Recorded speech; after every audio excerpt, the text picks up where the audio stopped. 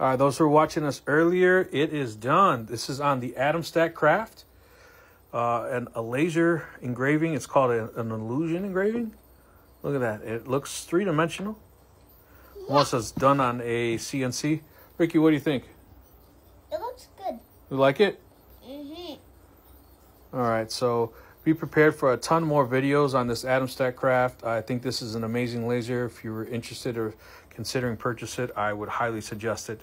It's the new Atomstack Kraft, which is the 20-watt diode laser as well as the 1.2-watt IR laser. It is a dual laser, so it could be the 20-watt laser, the 1.2-watt laser, or both at the same exact time.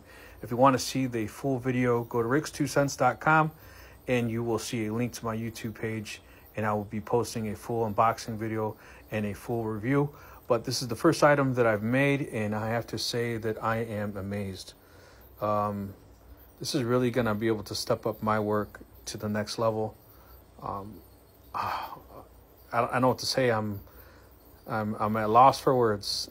And you don't know how long it is yet. Okay, so yeah, so check back for a ton more videos, a ton more content on the Atomstack Kraft.